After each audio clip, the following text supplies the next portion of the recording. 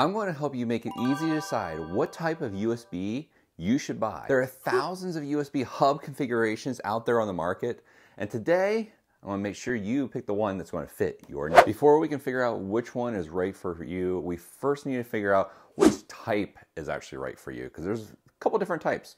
So let's start with the USB 2.0 versus the USB 3.0. Which one is right for you? The USB 2.0 is actually less expensive.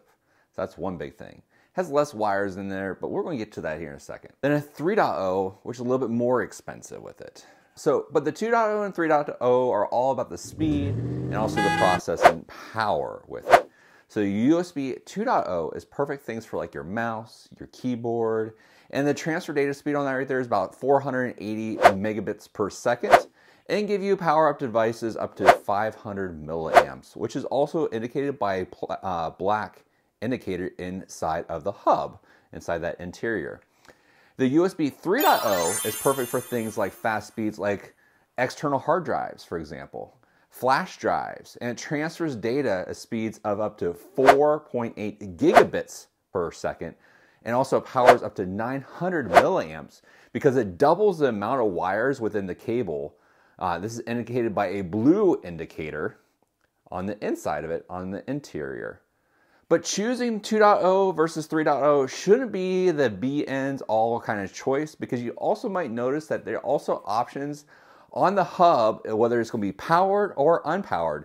Do you really need a power hub? Power USB hubs come with their own AC adapters, like right back here. So you can kind of see where it's going to go ahead and plug into the wall for you. And it can actually go ahead and run on external power source. They do not come with any kind of power from the laptop or your computer, while the unpowered USB hubs will take all the power it needs from your laptop or your PC.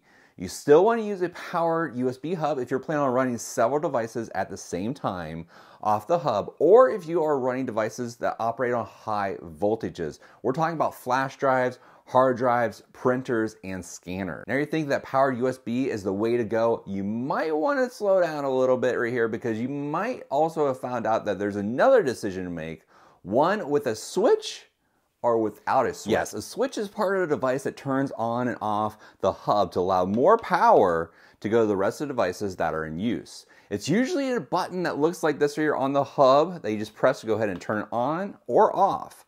There are even more hubs available with additional features that also include additional external Ethernet ports that bring the internet into your life, SD card ports that import your favorite photos, and even HDMI ports to attach to additional displays for your screen. Now that we have all that covered, let's talk about which one's going to be right for you based on the features and the price. If you're only looking at it on a keyboard and a mouse and small devices that don't require much power, then you can go ahead and go with a basic 2.0 USB hub, or even a USB 3.0 unpowered hub will work for you, and that's going to save you a ton of money. In fact, my suggested hubs are in the description below right here of all these options here we're talking about and even more.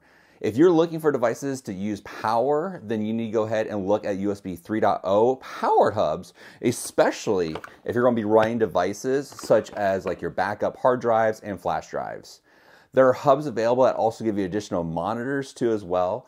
USB 3.0 ports, only using a USB-C slot on your computer or a USB-A. If you enjoyed this video, make sure you hit that follow button for more content coming up here soon. And let's try for 13 likes on this video. Please and thank you.